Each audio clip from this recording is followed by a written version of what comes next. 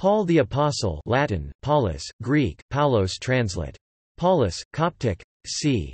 5c. 64 or 67, commonly known as Saint Paul and also known by his Jewish name Saul of Tarsus Hebrew, Swell Terzi translate. Shaul ha-Tarsi, Greek, Saulos Tarsius translate. Saulos Tarsius, was an apostle though not one of the 12 apostles who taught the gospel of Christ to the first-century world. Paul is generally considered one of the most important figures of the apostolic age, and in the mid-30s to the mid-50s AD he founded several churches in Asia Minor and Europe. He took advantage of his status as both a Jew and a Roman citizen to minister to both Jewish and Roman audiences. According to writings in the New Testament and prior to his conversion, Paul was dedicated to persecuting the early disciples of Jesus in the area of Jerusalem. In the narrative of the Acts of the Apostles, often referred to simply as Acts, Paul was traveling on the road from Jerusalem to Damascus on a mission to arrest them and bring them back to Jerusalem, when the resurrected Jesus appeared to him in a great light. He was struck blind, but after 3 days his sight was restored by Ananias of Damascus, and Paul began to preach that Jesus of Nazareth is the Jewish Messiah and the Son of God. Approximately half of the Book of Acts deals with Paul's life and works. 13 of the 27 books in the New Testament have traditionally been attributed to Paul. 7 of the epistles are undisputed by scholars as being authentic, with varying degrees of argument about the remainder. Pauline authorship of the Epistle to the Hebrews is not asserted in the epistle itself and was already doubted in the 2nd and 3rd centuries. It was almost unquestioningly accepted from the 5th to the 16th centuries that Paul was the author of Hebrews, but that view is now almost universally rejected by scholars.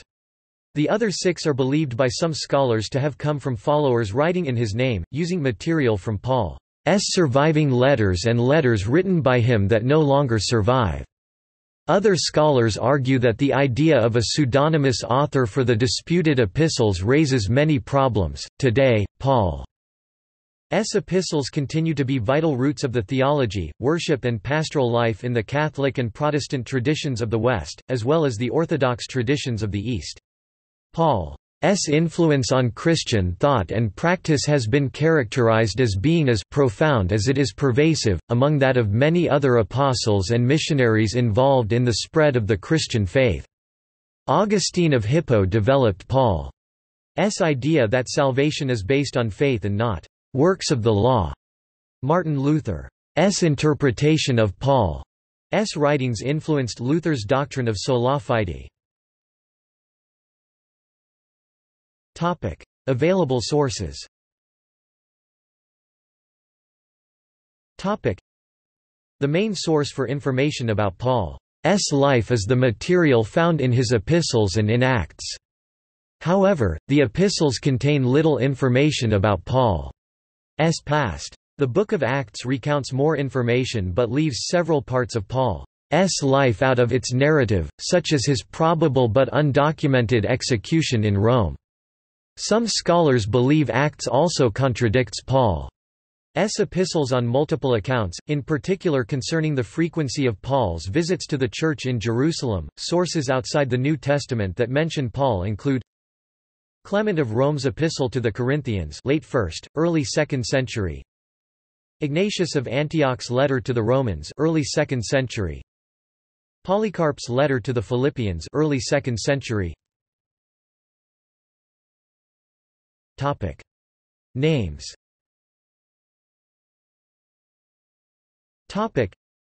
It has been popularly assumed that Saul's name was changed when he became a follower of Jesus Christ, but that is not the case. His Jewish name was Saul, Hebrew, Saul modern, Shah.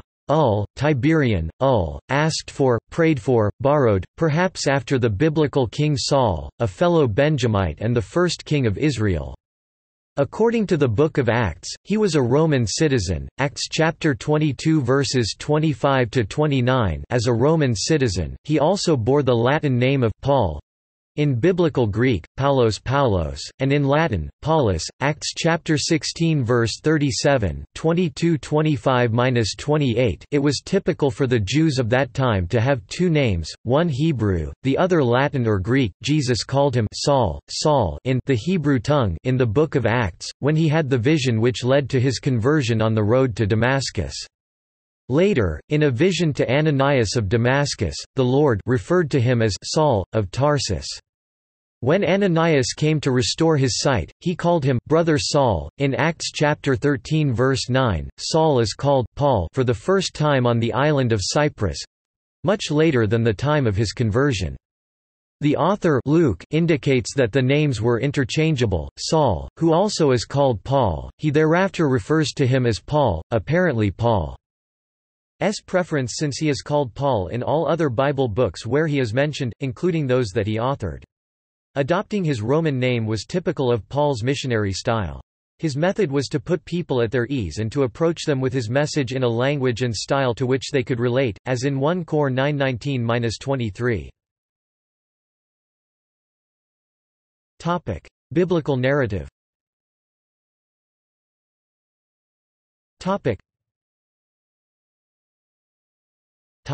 Early life. The two main sources of information by which we have access to the earliest segments of Paul's career are the Bible's Book of Acts and the autobiographical elements of Paul's letters to the early church communities. Paul was likely born between the years of 5 BC and 5 AD.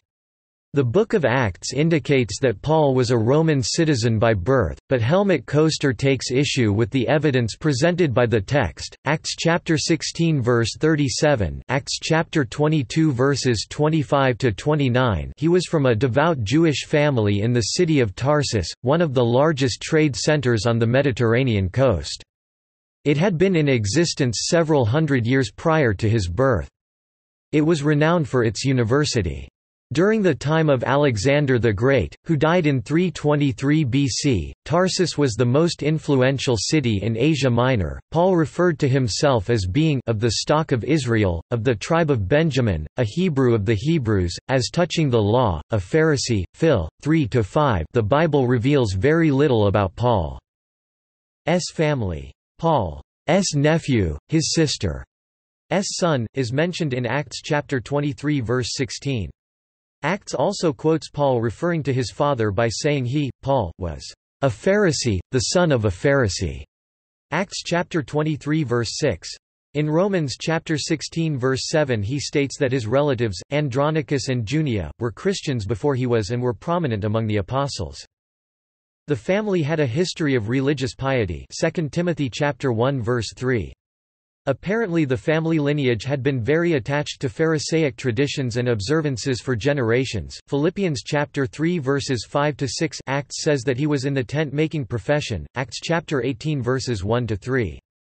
This was to become an initial connection with Priscilla and Aquila with whom he would partner in tent-making, Acts chapter 18 verse 3, and later become very important teammates as fellow missionaries. Rom. 16–4. While he was still fairly young, he was sent to Jerusalem to receive his education at the school of Gamaliel, Acts chapter 22 verse 3, one of the most noted rabbis in history. The Hillel school was noted for giving its students a balanced education, likely giving Paul broad exposure to classical literature, philosophy, and ethics. Some of his family may have resided in Jerusalem since later the son of one of his sisters saved his life there. Acts chapter 23 verse 16. Nothing more is known of his background until he takes an active part in the martyrdom of Stephen. Acts chapter 7 verses 58 to 60, 22–20. Paul confesses that beyond measure he persecuted the Church of God prior to his conversion. Gal. 113–14. Phil. 3–6. Acts chapter 8 verses 1–3. Although we know from his biography and from Acts that Paul could speak Hebrew, modern scholarship suggests that Koine Greek was his first language. In his letters, Paul drew heavily on his knowledge of Stoic philosophy, using Stoic terms and metaphors to assist his new Gentile converts in their understanding of the revealed Word of God. He also owed much to his training in the Law and the Prophets, utilizing this knowledge to convince his Jewish countrymen of the unity of past Old Testament prophecy and covenants with the fulfilling of these in Jesus Christ. His wide spectrum of experiences and education gave the apostle to the Gentiles Rom. 1–5, 11–13, Gal. 2–8 the tools which he later would use to effectively spread the gospel and to establish the Church in the Roman Empire. Conversion. Paul's conversion can be dated to 31–36 by his reference to it in one of his letters. In Galatians chapter 1 verse 16 Paul writes that God was pleased to reveal his Son to me. In 1 Corinthians chapter 15 verse 8, as he lists the order in which Jesus appeared to his disciples after his resurrection, Paul writes, "Last of all, as to one untimely born, he appeared to me also."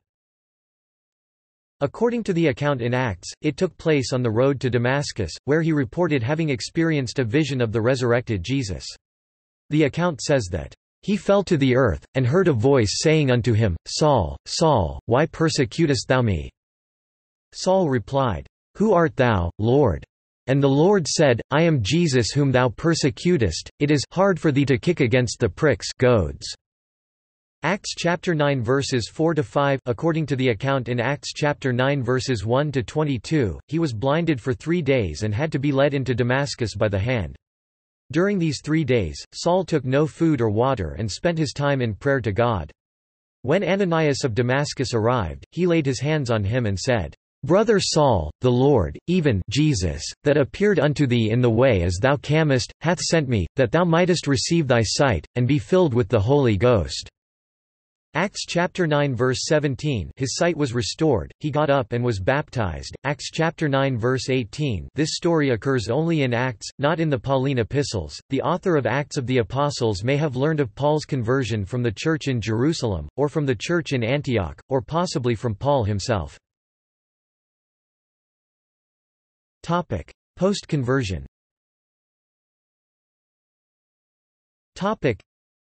And immediately he proclaimed Jesus in the synagogues, saying, He is the Son of God. And all who heard him were amazed and said, Is not this the man who made havoc in Jerusalem of those who called upon this name? And has he not come here for this purpose, to bring them bound before the chief priests? But Saul increased all the more in strength, and confounded the Jews who lived in Damascus by proving that Jesus was the Christ. In the opening verses of Romans chapter 1, Paul provides a litany of his own apostolic appointment to preach among the Gentiles Gal. 1:16 and his post-conversion convictions about the risen Christ. Paul described himself as a servant of Jesus Christ, having experienced an unforeseen, sudden, startling change, due to all-powerful grace, not the fruit of his reasoning or thoughts. Gal. 1:12–15 1 Cor. 15:10. Having seen Christ as did the other apostles when Christ appeared to him 1 Cor. 15–8 as he appeared to Peter, to James, to the 12, after his resurrection 1 Cor. 9–1. Being inflicted with a debilitating physical condition akin to having a handicap which he refers to as a thorn in the flesh. 2 Cor. 12–7. Called to be an apostle. Set apart for the gospel of God. Paul described Jesus as having been promised by God beforehand through his prophets in the Holy Scriptures, being the true Messiah and the Son of God, having biological lineage from David, according to the flesh. Rom. 1–3. Having been declared to be the Son of God in power according to the Spirit of holiness by his resurrection from the dead, being Jesus Christ our Lord, the one through whom we have received grace and apostleship to bring about the obedience of faith for the sake of his name among all the nations, including you who are called to belong to Jesus Christ. Jesus lives in heaven, is God's Son, would soon return. The cross. He now believed Jesus' death was a voluntary sacrifice that reconciled sinners with God. Rom. 5–6–10 Phil. 2–8. The law. He now believed the law only reveals the extent of people's enslavement to the power of sin, a power that must be broken by Christ. Rom. 3:20b 7–7–12. Gentiles. He had believed Gentiles were outside the covenant that God made with Israel. He now believed Gentiles and Jews were united as the people of God in Christ Jesus. Gal. 3:28. Circumcision. Had believed circumcision was the rite through which males became part of Israel, an exclusive community of God's chosen people. Phil. 3–3–5. He now believed that neither circumcision nor uncircumcision means anything, but that the new creation is what counts in the sight of God, Gal. 6:15, and that this new creation is a work of Christ in the life of believers, making them part of the Church, an inclusive community of Jews and Gentiles reconciled with God through faith. Rom. 6-4. Persecution. Had believed his violent persecution of the Church to be an indication of his zeal for his religion. Phil. 3-6. He now believed Jewish hostility toward the Church was sinful opposition that would incur God's wrath. 1 Thess. 2:14-16. He believed he was halted by Christ when his fury was at its height. Acts chapter 9 verses 1-2. It was through zeal that he persecuted the Church. Philippians chapter 3 verse 6. And he obtained mercy because he had acted ignorantly in unbelief. 1 Tim. 1:13. The last days. Had believed God's Messiah would put an end to the old age of evil and initiate a new age of righteousness. He now believed this would happen in stages that had begun with the resurrection of Jesus, but the old age would continue until Jesus returns. Rom. 16:25, 1 Cor. 10:11, Gal. 1-4. Paul is critical both theologically and empirically of claims of moral or lineal superiority. Rom. 2:16-26 of Jews, while conversely strongly sustaining the notion of a special place for the children of Israel. 9-11. There are debates as to whether Paul understood himself as commissioned to take the gospel to the Gentiles at the moment of his conversion. Topic: Early ministry. Topic: After his conversion, Paul went to Damascus, where Acts 9 states he was healed of his blindness and baptized by Ananias of Damascus. Paul says that it was in Damascus that he barely escaped death. 2 Cor. 11:32. Paul also says that he then went first to Arabia, and then came back to Damascus. Gal. 1:17. Paul's trip to Arabia is not mentioned anywhere else in the Bible, and some suppose he actually traveled to Mount Sinai for meditations in the desert. He describes in Galatians how 3 years after his conversion he went to Jerusalem. There he met James and stayed with Simon Peter for 15 days. Gal. 1:13-24. Paul located Mount Sinai in Arabia in Galatians chapter 4 verses 24-25. Paul asserted that he received the gospel not from man, but directly by the revelation of Jesus Christ. Gal. 1:11-16. He claimed almost total independence from the Jerusalem community, possibly in the Cenacle, but agreed with it on the nature and content of the gospel. Gal. 1:22-24. He appeared eager to bring material support to Jerusalem from the various growing Gentile churches that he started. In his writings, Paul used the persecutions he endured to avow proximity and union with Jesus and as a validation of his teaching. Paul's narrative in Galatians states that 14 years after his conversion he went again to Jerusalem. Gal. 2-1-10. It is not known what happened during this time, but both Acts and Galatians provide some details. At the end of this time, Barnabas went to find Paul and brought him back to Antioch. Acts chapter 11 verse 26. When a famine occurred in Judea, around 45-46, Paul and Barnabas journeyed to Jerusalem to deliver financial support from the Antioch community. According to Acts, Antioch had become an alternative center for Christians following the dispersion of the believers after the death of Stephen. It was in Antioch that the followers of Jesus were first called Christians. Acts chapter 11 verse 26. Topic: First missionary journey. Topic: The author of Acts arranges Paul's travels into 3 separate journeys. The first journey, Acts 13-14, led initially by Barnabas, took Paul from Antioch to Cyprus, then into southern Asia Minor, Anatolia, and finally returning to Antioch. In Cyprus, Paul rebukes and blinds Elymas the magician, Acts chapter 13 verses 8-12, who was criticizing their teachings. From this point on, Paul is described as the leader of the group. They sail to Perga in Pamphylia. John Mark leaves them and returns to Jerusalem. Paul and Barnabas go on to Pisidian Antioch. On Sabbath they go to the synagogue. The leaders invite them to speak. Paul reviews Israelite history from life in Egypt to King David. He introduces Jesus as a descendant of David brought to Israel by God. He said that his team came to town to bring the message of salvation. He recounts the story of Jesus' death and resurrection. He quotes from the Septuagint to assert that Jesus was the promised Christos who brought them forgiveness for their sins. Both the Jews and the God-fearing Gentiles invited them to talk more next Sabbath. At that time almost the whole city gathered. This upset some influential Jews who spoke against them. Paul used the occasion to announce a change in his mission which from then on would be to the Gentiles. Acts chapter 13 verses 13 to 48. Topic: Interval at Antioch. Topic: Antioch served as a major Christian center for Paul's evangelism, and he remained there for a long time with the disciples at the conclusion of his first journey. The exact duration of Paul's stay in Antioch is unknown, with estimates ranging from 9 months to as long as 8 years. Council of Jerusalem.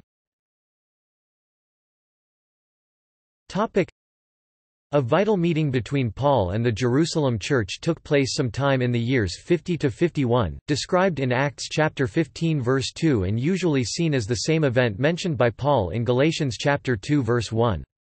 The key question raised was whether Gentile converts needed to be circumcised. At this meeting, Paul states in his letter to the Galatians, Peter, James, and John accepted Paul's mission to the Gentiles.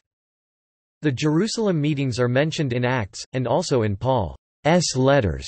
For example, the Jerusalem visit for famine relief, Acts chapter 11 verses 27 to 30, apparently corresponds to the first visit to Peter and James only. Gal 118-20. F. Bruce suggested that the 14 years could be from Paul's conversion rather than from his first visit to Jerusalem. Topic: Incident at Antioch. Despite the agreement achieved at the Council of Jerusalem, Paul recounts how he later publicly confronted Peter in a dispute sometimes called the "incident at Antioch" over Peter's reluctance to share a meal with Gentile Christians in Antioch because they did not strictly adhere to Jewish customs. Writing later of the incident, Paul recounts, "I opposed Peter to his face, because he was clearly in the wrong, and says he told Peter, 'You are a Jew, yet you live like a Gentile and not like a Jew. How is it, then, that you force Gentiles to follow Jewish customs?' Gal. 2:11-14. Paul also mentions that even Barnabas, his traveling companion and fellow apostle until that time, sided with Peter. The final outcome of the incident remains uncertain. The Catholic Encyclopedia suggests that Paul won the argument, because Paul's account of the incident leaves no doubt that Peter saw the justice of the rebuke. However, Paul himself never mentions a victory, and L. Michael White's From Jesus to Christianity draws the opposite conclusion. The blow-up with Peter was a total failure of political bravado, and Paul soon left Antioch as persona non grata, never again to return. The primary source account of the incident at Antioch is Paul's letter to the Galatians, Gal. 2:11-14. Topic: Second missionary journey. Paul left for his second missionary journey from Jerusalem, in late autumn 49, after the meeting of the Council of Jerusalem where the circumcision question was debated. On their trip around the Mediterranean Sea, Paul and his companion Barnabas stopped in Antioch where they had a sharp argument about taking John Mark with them on their trips. The Book of Acts said that John Mark had left them in a previous trip and gone home. Unable to resolve the dispute, Paul and Barnabas decided to separate. Barnabas took John Mark with him, while Silas joined Paul.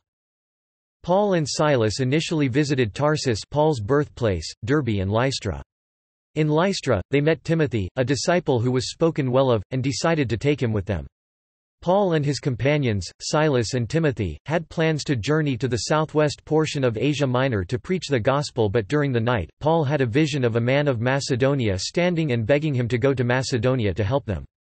After seeing the vision, Paul and his companions left for Macedonia to preach the gospel to them. Acts chapter 16 verses 6-10. The church kept growing, adding believers, and strengthening in faith daily. Acts chapter 16 verse 5. In Philippi, Paul cast a spirit of divination out of a servant girl, whose masters were then unhappy about the loss of income her soothsaying provided. Acts chapter 16 verses 16-24. They turned the city against the missionaries, and Paul and Silas were put in jail. After a miraculous earthquake, the gates of the prison fell apart and Paul and Silas could have escaped but remained. This event led to the conversion of the jailer, Acts chapter 16 verses 25 to 40. They continued traveling, going by Berea and then to Athens, where Paul preached to the Jews and God-fearing Greeks in the synagogue and to the Greek intellectuals in the Areopagus. Paul continued from Athens to Corinth. Interval in Corinth. Around 50 to 52, Paul spent 18 months in Corinth. The reference in Acts to proconsul Gallio helps ascertain this date, cf. Gallio inscription. In Corinth, Paul met Priscilla and Aquila, Acts chapter 18 verse 2, who became faithful believers and helped Paul through his other missionary journeys. The couple followed Paul and his companions to Ephesus, and stayed there to start one of the strongest and most faithful churches at that time, Acts chapter 18 verses 18 to 21. In 52, departing from Corinth, Paul stopped at the nearby village of Cenchreae to have his hair cut off, because of a vow he had earlier taken. It is possible this was to be a final haircut prior to fulfilling his vow to become a Nazirite for a defined period of time. With Priscilla and Aquila, the missionaries then sailed to Ephesus and then Paul alone went on to Caesarea to greet the church there. He then traveled north to Antioch, where he stayed for some time, Greek, poiesis chronon, perhaps about a year, before leaving again on a third missionary journey. Some New Testament texts suggest that he also visited Jerusalem during this period for one of the Jewish feasts, possibly Pentecost. Textual critic Henry Alford and others consider the reference to a Jerusalem visit to be genuine, and it accords with Acts chapter 21 verse 29, according to which Paul and Trophimus the Ephesian had previously been seen in Jerusalem. Third missionary journey. According to Acts, Paul began his third missionary journey by traveling all around the region of Galatia and Phrygia to strengthen, teach and rebuke the believers. Paul then traveled to Ephesus, an important center of early Christianity, and stayed there for almost 3 years, probably working there as a tentmaker, as he had done when he stayed in Corinth. He is claimed to have performed numerous miracles, healing people and casting out demons, and he apparently organized missionary activity in other regions. Paul left Ephesus after an attack from a local silversmith resulted in a pro-Artemis riot involving most of the city. During his stay in Ephesus, Paul wrote 4 letters to the church in Corinth. Paul went through Macedonia into Achaia, Acts chapter 20 verses 1 to 2, and stayed in Greece, probably Corinth, for 3 months, Acts chapter 20 verses 1 to 2, during 56 to 57 AD. Commentators generally agree that Paul dictated his epistle to the Romans during this period. He then made ready to continue on to Syria, but he changed his plans and traveled back through Macedonia because of some Jews who had made a plot against him. In Romans chapter 15 verse 19 Paul wrote that he visited Illyricum, but he may have meant what would now be called Illyria Graeca, which was at that time a division of the Roman province of Macedonia. On their way back to Jerusalem, Paul and his companions visited other cities such as Philippi, Troas, Miletus, Rhodes, and Tyre. Paul finished his trip with a stop in Caesarea, where he and his companions stayed with Philip the evangelist before finally arriving at Jerusalem. Acts chapter 21 verses 8 to 10, 21-15. Topic: Journey from Rome to Spain. Topic: Among the writings of the early Christians, Pope Clement I said that Paul was herald of the gospel of Christ in the West, and that he had gone to the extremity of the West. John Chrysostom indicated that Paul preached in Spain. For after he had been in Rome, he returned to Spain, but whether he came thence again into these parts, we know not. Cyril of Jerusalem said that Paul fully preached the gospel, and instructed even imperial Rome, and carried the earnestness of his preaching as far as Spain, undergoing conflicts innumerable, and performing signs and wonders. The Muratorian fragment mentions the departure of Paul from the city of Rome 5a 39 when he journeyed to Spain. Topic: Visits to Jerusalem in Acts and the Epistles. Topic: This table is adapted from White, From Jesus to Christianity. Note that the matching of Paul's travels in the Acts and the travels in his epistles is done for the reader's convenience and is not approved of by all scholars. Last visit to Jerusalem and arrest.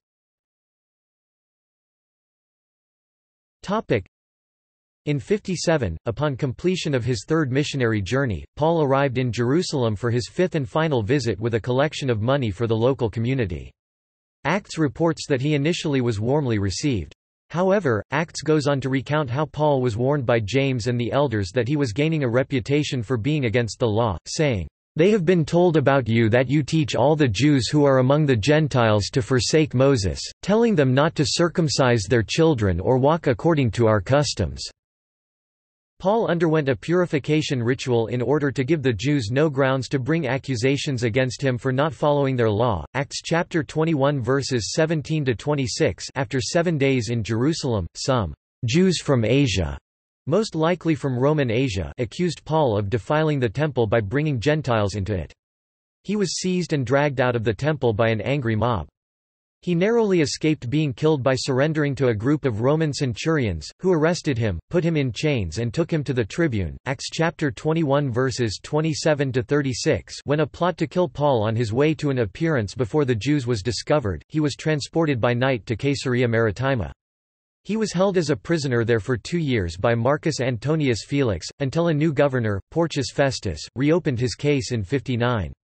When Festus suggested that he be sent back to Jerusalem for further trial, Paul exercised his right as a Roman citizen to appeal unto Caesar. Finally, Paul and his companions sailed for Rome, where Paul was to stand trial for his alleged crimes. Acts recounts that on the way to Rome for his appeal as a Roman citizen to Caesar, Paul was shipwrecked on Melita, Malta. Acts chapter 27 verses 39 to 44, where the islanders showed him unusual kindness, and where he was met by Publius. Acts chapter 28 verses 1 to 10. From Malta, he traveled to Rome via Syracuse, Rhegium and Puteoli. Acts chapter 28 verses 11 to 14. Topic: 2 years in Rome. Topic: He finally arrived in Rome around 60, where he spent another 2 years under house arrest. The narrative of Acts ends with Paul preaching in Rome for 2 years from his rented home while awaiting trial. Acts chapter 28 verses 30 to 31. Irenaeus wrote in the 2nd century that Peter and Paul had been the founders of the church in Rome and had appointed Linus as succeeding bishop. Paul was not a bishop of Rome, nor did he bring Christianity to Rome, since there were already Christians in Rome when he arrived there. Acts chapter 28 verses 14 to 15. Also, Paul wrote his letter to the church at Rome before he had visited Rome. Romans chapter 1 verses 1, 7, 11 to 13, 15:23-29. Paul only played a supporting part in the life of the church in Rome. Topic: Death.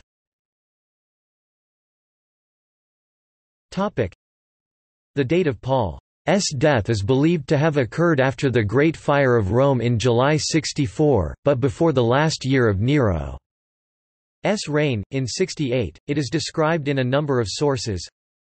I. Clement 95–96 AD suggests that both Paul and Peter were martyred.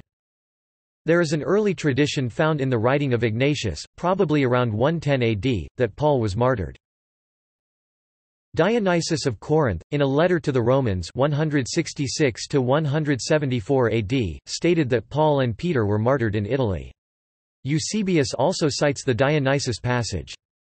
The Acts of Paul, an apocryphal work written around 160, describes the martyrdom of Paul. According to the Acts of Paul, Nero condemned Paul to death by decapitation. Tertullian in his Prescription against Heretics 200 AD writes that Paul had a similar death to that of John the Baptist, who was beheaded. Eusebius of Caesarea in his Church History 320 AD testifies that Paul was beheaded in Rome and Peter crucified. He wrote that the tombs of these two apostles, with their inscriptions, were extant in his time, and quotes as his authority a holy man of the name of Caius.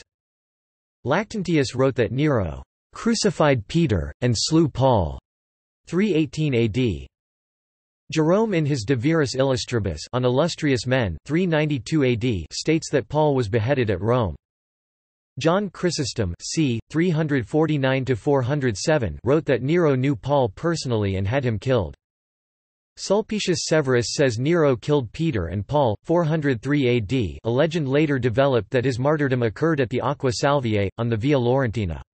According to this legend, after Paul was decapitated, his severed head rebounded 3 times, giving rise to a source of water each time that it touched the ground, which is how the place earned the name, San Paolo alla Tre Fontaine, St. Paul at the Three Fountains. Also according to legend, Paul's body was buried outside the walls of Rome, at the 2nd mile on the Via Ostiensis, on the estate owned by a Christian woman named Lucina. It was here, in the 4th century, that the Emperor Constantine the Great built a first church.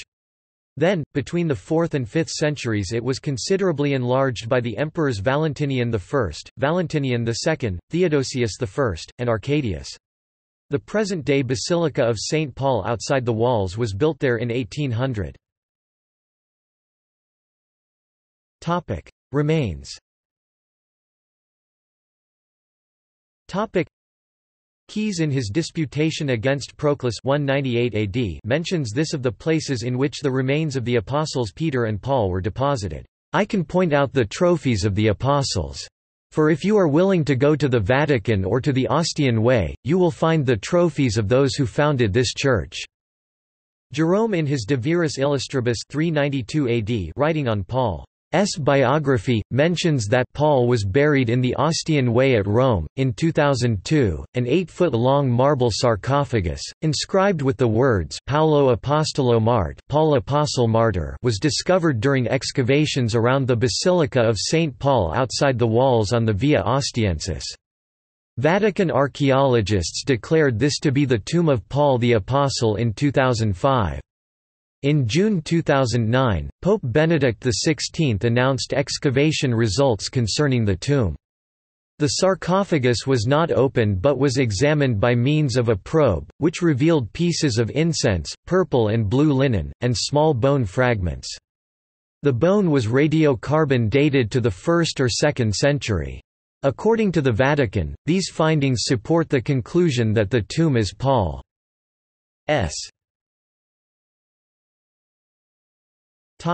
Writings. Of the 27 books in the New Testament, 14 have been attributed to Paul, 7 of these are widely considered authentic and Paul's own, while the authorship of the other 7 is disputed. The undisputed letters are considered the most important sources since they contain what everyone agrees to be Paul's own statements about his life and thoughts. Theologian Mark Powell writes that Paul directed these 7 letters to specific occasions at particular churches. As an example, if the Corinthian church had not experienced problems concerning its celebration of the Lord's Supper, 1 Cor.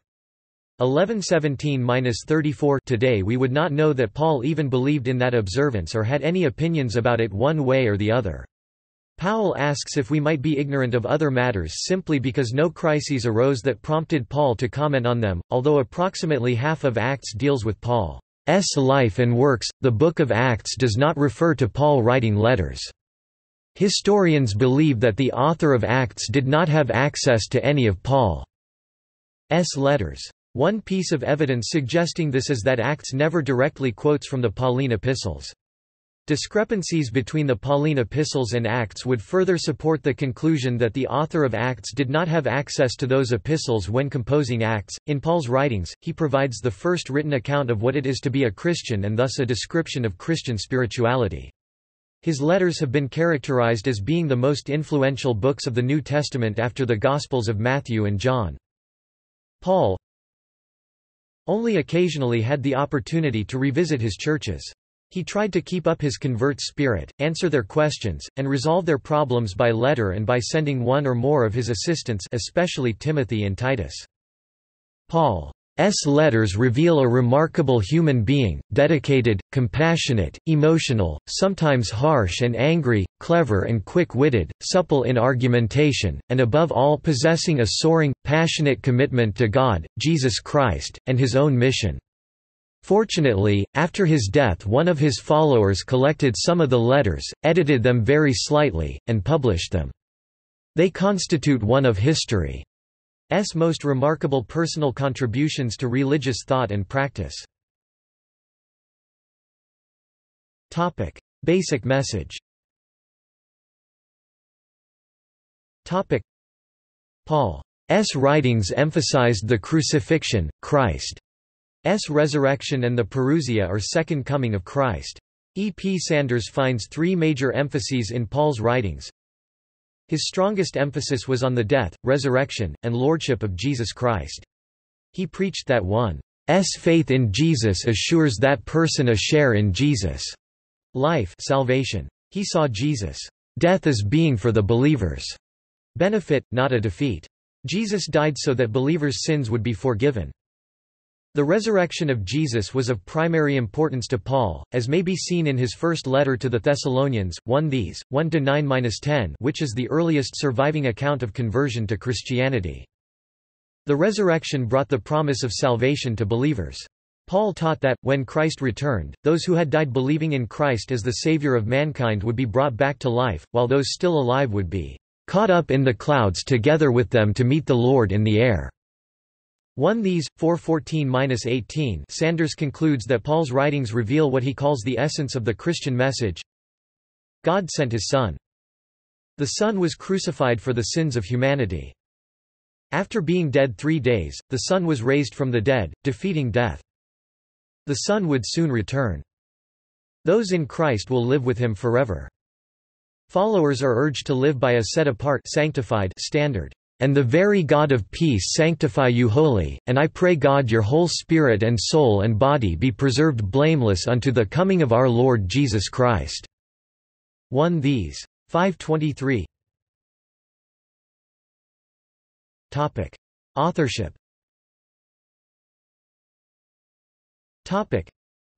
7 of the 13 letters that bear Paul's name, Romans, 1 Corinthians, 2 Corinthians, Galatians, Philippians, 1 Thessalonians and Philemon, are almost universally accepted as being entirely authentic, dictated by Paul himself. They are considered the best source of information on Paul's life and especially his thought. 4 of the letters, Ephesians, 1 and 2 Timothy and Titus, are widely considered pseudepigraphical, while the authorship of the other 2 is subject to debate. Colossians and 2 Thessalonians are thought by some to be Deutero-Pauline, meaning they may have been written by Paul's followers after his death. Similarly, 1 Timothy, 2 Timothy, and Titus may be Trito-Pauline, meaning they may have been written by members of the Pauline school a generation after his death. According to their theories, these disputed letters may have come from followers writing in Paul's name, often using material from his surviving letters. These scribes also may have had access to letters written by Paul that no longer survive. The authenticity of Colossians has been questioned on the grounds that it contains an otherwise unparalleled description among his writings of Jesus as the image of the invisible God, a Christology found elsewhere only in John's Gospel. However, the personal notes in the letter connect it to Philemon, unquestionably the work of Paul. Internal evidence shows close connection with Philippians. Ephesians is a letter that is very similar to Colossians, but is almost entirely lacking in personal reminiscences. Its style is unique. It lacks the emphasis on the cross to be found in other Pauline writings, reference to the Second Coming is missing, and Christian marriage is exalted in a way which contrasts with the reference in 1 Cor. 7–8–9. Finally, according to R.E. Brown, it exalts the Church in a way suggestive of a second generation of Christians, built upon the foundation of the Apostles and Prophets now past. The defenders of its Pauline authorship argue that it was intended to be read by a number of different churches and that it marks the final stage of the development of Paul's thinking. It has been said, too, that the moral portion of the epistle, consisting of the last 2 chapters, has the closest affinity with similar portions of other epistles, while the whole admirably fits in with the known details of Paul's life, and throws considerable light upon them. 3 main reasons have been advanced by those who question Paul's authorship of 1 Timothy, 2 Timothy, and Titus, also known as the pastoral epistles. First, they have found a difference in these letters' vocabulary, style, and theology from Paul's acknowledged writings. Defenders of the authenticity say that they were probably written in the name and with the authority of the apostle by one of his companions, to whom he distinctly explained what had to be written, or to whom he gave a written summary of the points to be developed, and that when the letters were finished, Paul read them through, approved them, and signed them. Second, some believe there is a difficulty in fitting them into Paul's biography as we have it. They, like Colossians and Ephesians, were written from prison but suppose Paul's release and travel thereafter. Third, 2 Thessalonians, like Colossians, is questioned by some on stylistic grounds, with some noting, among other peculiarities, a dependence on 1 Thessalonians, yet a distinctiveness in language from the Pauline corpus. This, again, is explainable by the possibility that Paul requested one of his companions to write the letter for him under his dictation. Atonement. Paul wrote down much of the theology of atonement.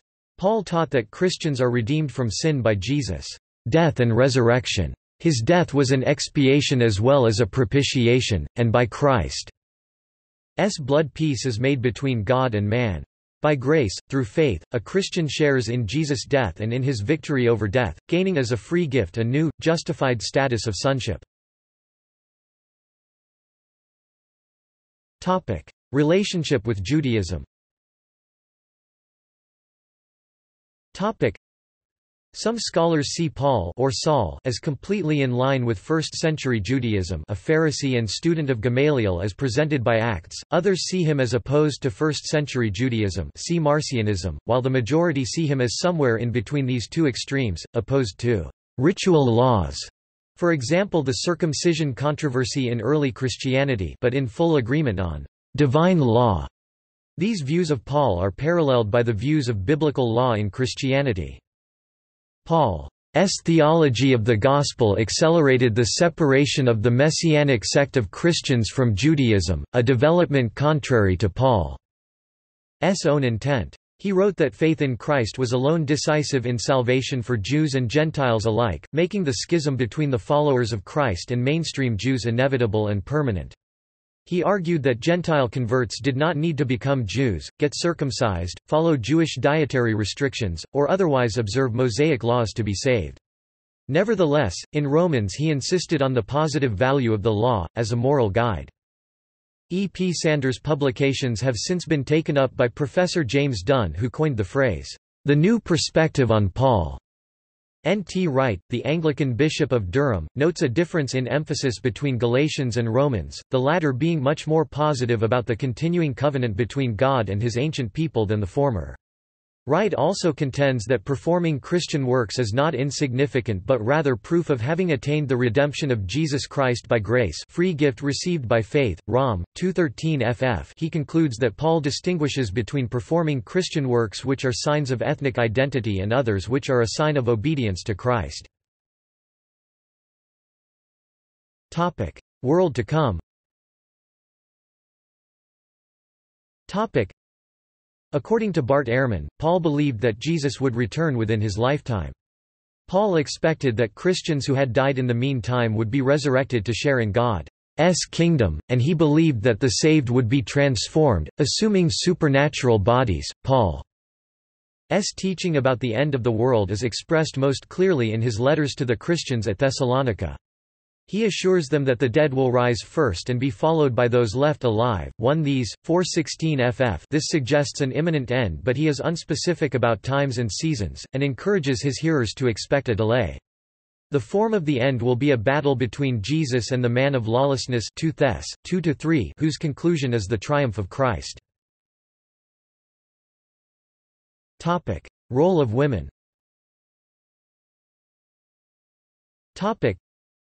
The second chapter of the first letter to Timothy, one of the 6 disputed letters, is used by many churches to deny women a vote in church affairs, reject women from serving as teachers of adult Bible classes, prevent them from serving as missionaries, and generally disenfranchise women from the duties and privileges of church leadership. The KJV translation of this passage taken literally says that women in the churches are to have no leadership roles vis-a-vis men. Fuller Seminary theologian J. R. Daniel Kirk finds evidence in Paul's letters of a much more inclusive view of women. He writes that Romans chapter 16 is a tremendously important witness to the important role of women in the early church.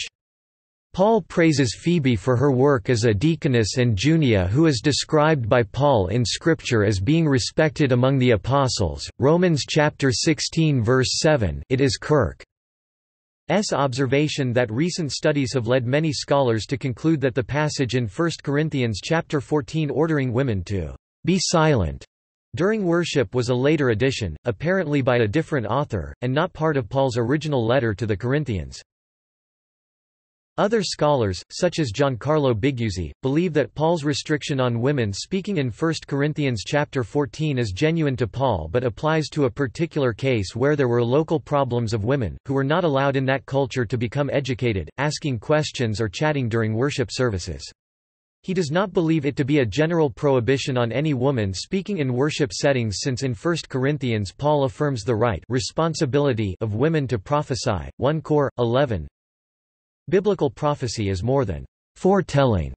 2/3 of its inscripturated form involves forthtelling, that is, setting the truth, justice, mercy, and righteousness of God against the backdrop of every form of denial of the same. Thus, to speak prophetically was to speak boldly against every form of moral, ethical, political, economic, and religious disenfranchisement observed in a culture that was intent on building its own pyramid of values vis-a-vis God's established system of truth and ethics. There were women prophets in the highly patriarchal times throughout the Old Testament. The most common term for prophet in the Old Testament is nabi in the masculine form, and nebiah in the Hebrew feminine form, is used 6 times of women who performed the same task of receiving and proclaiming the message given by God.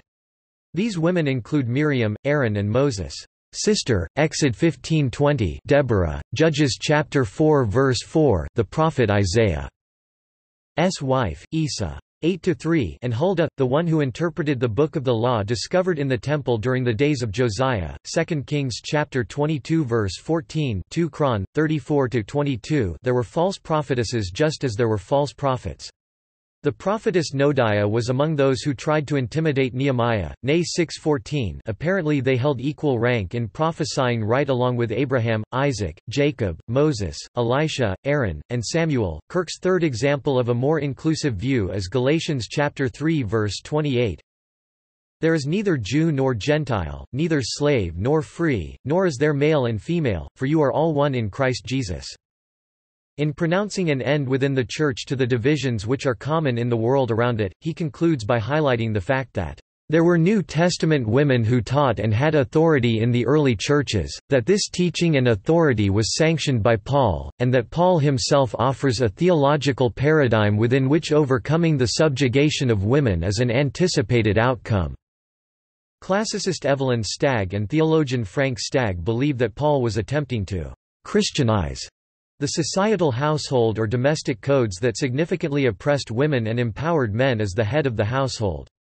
The Staggs present a serious study of what has been termed the New Testament domestic code, also known as the Hausstaffel. The 2 main passages that explain these household duties are Paul's letters to the Ephesians chapter 5 verse 22 6-5 and to the Colossians chapter 3 verse 18-4-1. An underlying household code is also reflected in 4 additional Pauline letters and 1 Peter, 1 Timothy chapter 2 verse 1 ff, 8 ff, 3-1 ff, 8 ff, 5-17 ff, 6-1 f, Titus chapter 2 verses 1-10 and 1 Peter chapter 2 verse 13-3-9. Biblical scholars have typically treated the Hausstaffel in Ephesians as a resource in the debate over the role of women in ministry and in the home. Margaret MacDonald argues that the Hausstaffel, particularly as it appears in Ephesians, was aimed at reducing the tension between community members and outsiders. E. P. Sanders has labeled the Apostle's remark in 1 Cor. 1434-36 about women not making any sound during worship as Paul's intemperate outburst that women should be silent in the churches. Women, in fact, played a very significant part in Paul's missionary endeavors. He became a partner in ministry with the couple Priscilla and Aquila, who are specifically named 7 times in the New Testament, always by their couple name and never individually. Of the 7 times they are named in the New Testament, Priscilla's name appears first in 5 of those instances, suggesting to some scholars that she was the head of the family unit. They lived, worked, and traveled with the Apostle Paul, becoming his honored, much-loved friends and co-workers in Christ Jesus. In Romans chapter 16 verses 3–4, thought to have been written in 56 or 57, Paul sends his greetings to Priscilla and Aquila and proclaims that both of them risked their necks to save Paul's life. Chloe was an important member of the church in Corinth, 1 Cor. 1:11. Phoebe was a deacon and a benefactor of Paul and others. Rom. 16:1–2. Romans chapter 16 names 8 other women active in the Christian movement, including Junia, prominent among the apostles, Mary, who has worked very hard among you, and Julia. Women were frequently among the major supporters of the new Christian movement. Topic: Views on homosexuality. Topic: Most Christian traditions say Paul clearly portrays homosexuality as sinful in 2 specific locations, Romans chapter 1 verses 26–27, and 1 Corinthians chapter 6 verses 9–10. Another passage addresses the topic more obliquely, 1 Timothy chapter 1 verses 8–11. Since the 19th century, however, most scholars have concluded that 1 Timothy, along with 2 Timothy and Titus, are not original to Paul, but rather an unknown Christian writing in Paul's name sometime in the late 1st to mid-2nd century. Influence on Christianity.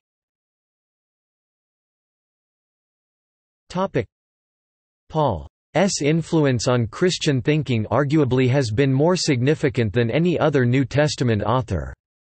Paul declared that Christ is the end of the law, exalted the Christian church as the body of Christ, and depicted the world outside the church as under judgment. Paul's writings include the earliest reference to the Lord's Supper, a rite traditionally identified as the Christian communion or Eucharist. In the East, Church Fathers attributed the element of election in Romans chapter 9 to divine foreknowledge. The themes of predestination found in Western Christianity do not appear in Eastern theology. Augustine's foundational work on the gospel as a gift, grace, on morality as life in the Spirit, on predestination, and on original sin all derives from Paul, especially Romans. Modern theology.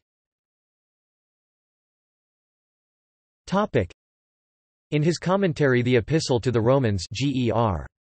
Der Römerbrief, particularly in the thoroughly rewritten second edition of 1922, Karl Barth argued that the God who is revealed in the cross of Jesus challenges and overthrows any attempt to ally God with human cultures, achievements, or possessions. In addition to the many questions about the true origins of some of Paul's teachings posed by historical figures as noted above, some modern theologians also hold that the teachings of Paul differ markedly from those of Jesus as found in the Gospels. Barry Wilson states that Paul differs from Jesus in terms of the origin of his message, his teachings and his practices. Some have even gone so far as to claim that, due to these apparent differences in teachings, that Paul was actually no less than the second founder of Christianity, Jesus being its first.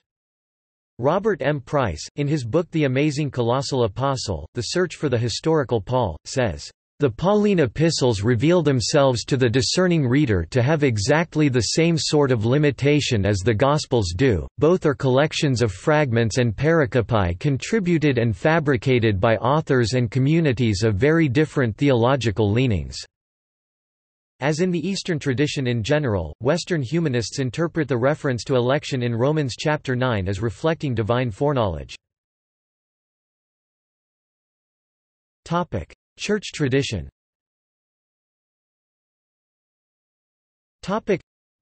Various Christian writers have suggested more details about Paul's life. 1 Clement, a letter written by the Roman bishop Clement of Rome around the year 90, reports this about Paul. By reason of jealousy and strife Paul by his example pointed out the prize of patient endurance.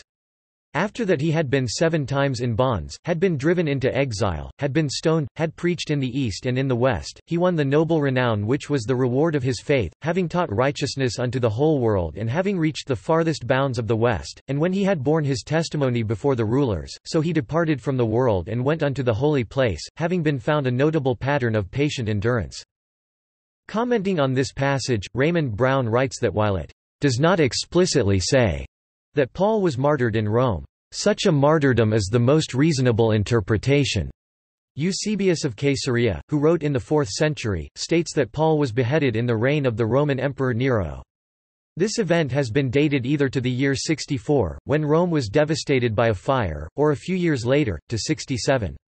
According to one tradition, the church of San Paolo alla Tre Fontane marks the place of Paul's execution. A Roman Catholic liturgical solemnity of Peter and Paul, celebrated on June 29, commemorates his martyrdom, and reflects a tradition, preserved by Eusebius, that Peter and Paul were martyred at the same time. The Roman liturgical calendar for the following day now remembers all Christians martyred in these early persecutions. Formerly, June 30 was the feast day for St. Paul. Persons or religious orders with special affinity for St. Paul can still celebrate their patron on June 30. The apocryphal Acts of Paul and the apocryphal Acts of Peter suggest that Paul survived Rome and traveled further west. Some think that Paul could have revisited Greece and Asia Minor after his trip to Spain, and might then have been arrested in Troas, and taken to Rome and executed. 2 Tim. 4:13. A tradition holds that Paul was interred with St. Peter ad Catacumbas by the Via Appia until moved to what is now the Basilica of St. Paul outside the walls in Rome. Bede, in his Ecclesiastical History, writes that Pope Vitalian in 665 gave Paul's relics, including a cross made from his prison chains, from the crypts of Lucina to King Oswy of Northumbria, northern Britain. Paul is considered the patron saint of London. The Feast of the Conversion of St. Paul is celebrated on January 25. Muslim views.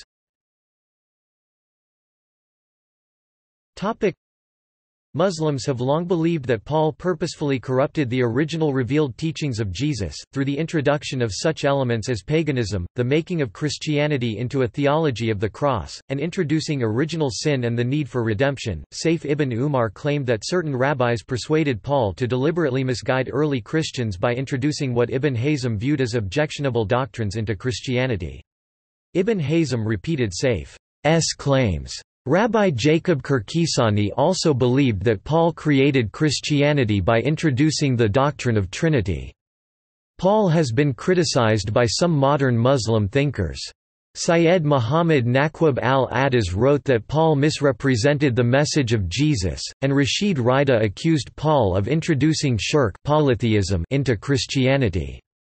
Muhammad Ali Jawhar quoted Adolf von Harnack's critical writings of Paul. In Sunni Muslim polemics, Paul plays the same role of deliberately corrupting the early teachings of Jesus as a later Jew, Abdullah ibn Saba, would play in seeking to destroy the message of Islam from within by introducing proto-Shiite beliefs. Among those who supported this view were scholars Ibn Taymiyyah, who believed while Paul ultimately succeeded, Ibn Saba failed, and Ibn Hazm, who claimed that the Jews even admitted to Paul's sinister purpose. Jewish views.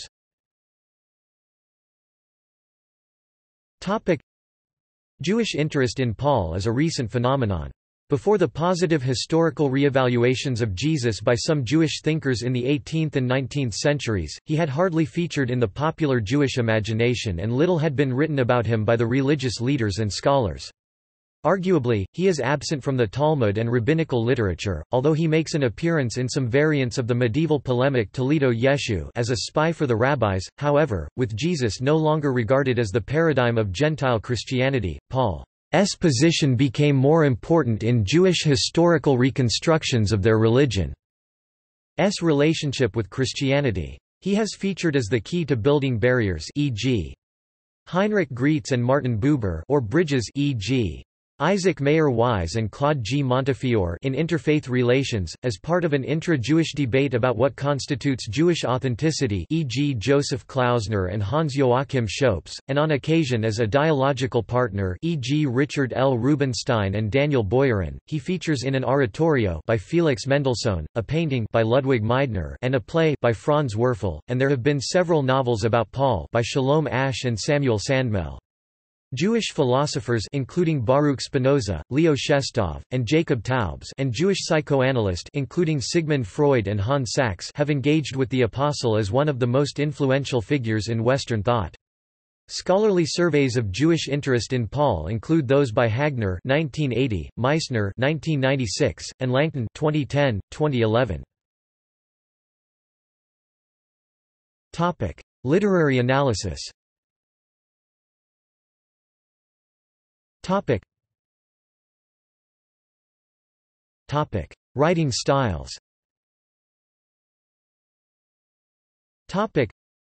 British Jewish scholar Chaim Maccoby contended that the Paul as described in the Book of Acts and the view of Paul gleaned from his own writings are very different people. Some difficulties have been noted in the account of his life.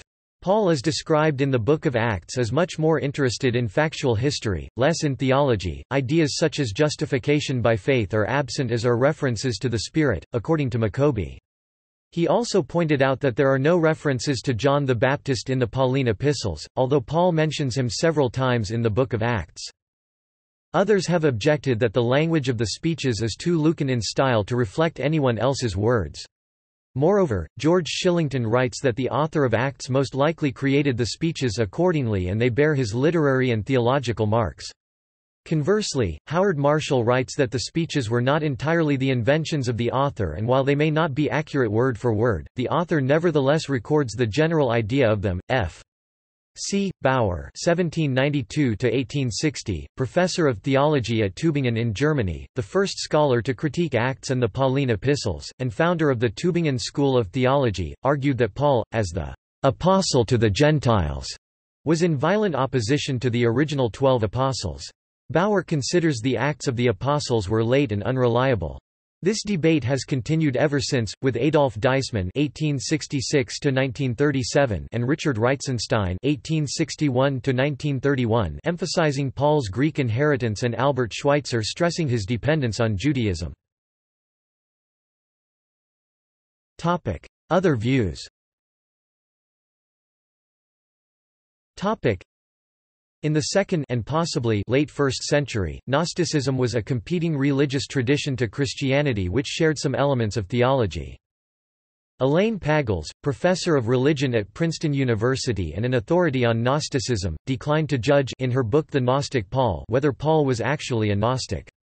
Instead, she concentrated on how the Gnostics interpreted Paul's letters and how evidence from Gnostic sources may challenge the assumption that Paul wrote his letters to combat Gnostic opponents and to repudiate their statement that they possess secret wisdom. Professor Robert Eisenman of California State University, Long Beach argues that Paul was a member of the family of Herod the Great. Eisenman makes a connection between Paul and an individual identified by Josephus as Saulus, a kinsman of Agrippa. Another oft-cited element of the case for Paul as a member of Herod's family is found in Romans chapter 16 verse 11 where Paul writes, "Greet Herodion, my kinsman." According to Timo Eskola, early Christian theology and discourse was influenced by the Jewish Merkabah tradition. Similarly, Alan Siegel and Daniel Boyarin regard Paul's accounts of his conversion experience and his ascent to the heavens as the earliest first-person accounts we have of a Merkabah mystic in Jewish or Christian literature. Conversely, Timothy Churchill has argued that Paul's South Damascus Road encounter does not fit the pattern of Merkabah. Among the critics of Paul the Apostle was Thomas Jefferson, a deist, who wrote that Paul was the first corrupter of the doctrines of Jesus. Christian anarchists Leo Tolstoy and Ammon Hennessy take a similar view. F. F. Powell argues that Paul, in his epistles, made use of many of the ideas of the Greek philosopher Plato, sometimes even using the same metaphors and language. For example, in Phaedrus, Plato has Socrates saying that the heavenly ideals are perceived as though, "through a glass dimly", Paul's language closely mirrors this phrase 1 Corinthians chapter 13. Topic: Physical appearance. Topic: The New Testament offers little if any information about the physical appearance of Paul, but several descriptions can be found in apocryphal texts. In the Acts of Paul he is described as a man of small stature, with a bald head and crooked legs, in a good state of body, with eyebrows meeting and nose somewhat hooked. In the Latin version of the Acts of Paul and Thecla it is added that he had a red, florid face. In the history of the contending of St. Paul his countenance is described as ruddy with the ruddiness of the skin of the pomegranate. The Acts of St. Peter confirms that Paul had a bald and shining head, with red hair. As summarized by Barnes, Chrysostom records that Paul's stature was low, his body crooked and his head bald. Lucian, in his Philipatris, describes Paul as corpore erat parvo, he was small, contracted, incurvo, crooked, tricubitali of 3 cubits, or 4 feet 6. Nicephorus claims that Paul was a little man, crooked, and almost bent like a bow, with a pale countenance, long and wrinkled, and a bald head. Pseudo-Chrysostom echoes Lucian's height of Paul, referring to him as the man of 3 cubits. Paul at one point compares himself as one who is like a miscarried, aborted child. This however probably does not suggest some kind of deformity such as being crooked or hunchbacked, that tormented him, but rather his view of his worthiness to become an apostle. See also Further reading Bart D. Ehrman. Peter, Paul and Mary Magdalene, The Followers of Jesus in History and Legend, 304 pages, Oxford University Press March, 2008 Bart D. Ehrman. The New Testament, A Historical Introduction to the Early Christian Writings, 608 pages, Oxford University Press July, 2011, ISBN 978-0-19-975753-4 Ephraim Augusto. Servant Leadership, Jesus and Paul, Chalice Press November, 2012, ISBN 978-0-8272-3506-9 Chaim Maccoby. The Mythmaker, Paul and the Invention of Christianity, 238 pages, Barnes & Noble Books 1998, ISBN 978-0-7607-0787-6 Hans Joachim Schopes. Paul, The Theology of the Apostle in the Light of Jewish Religious History Library of Theological Translations, 34 pages, Lutterworth Press July, 2002, ISBN 978-0-227-17013-7 Pinches Lapidae, Peter Stuhlmacher. Paul, Rabbi and Apostle, 77 pages, Augsburg Publishing House, December 1984 Pinches Lapidae, Leonard Swidler, Jürgen Moltmann. Jewish Monotheism and Christian Trinitarian Doctrine, 94 pages, WIPF and Stock Publishers May, 2002. References Citations Bibliography External links St. Paul on In Our Time at the BBC Lecture on Paul of Tarsus South by Dr. Henry Abramson Jewish Encyclopedia, Saul of Tarsus known as Paul, the Apostle of the Heathen Catholic Encyclopedia, Paul of Tarsus documentary film on Apostle Paul Bartlett, James Vernon 1911. Paul, the Apostle. Encyclopædia Britannica. 20 11th ed. pp. 938–955. Novena to St. Paul Apostle Paul's Mission and Letters from PBS Frontline series on the earliest Christians. Representations of St. Paul, the Apostle. Encyclopædia Britannica Online, 2009. The Apostle and the Poet, Paul and Aratus Drive. Reimer Faber. The Apostle Paul's Shipwreck, An Historical Examination of Acts 27 and 28. Works by or about Paul the Apostle in libraries WorldCat catalog. Why Paul Went West, The Differences Between the Jewish Diaspora Biblical Archaeology Review. Santibethi, St. Paul. Catholic Online, St. Paul.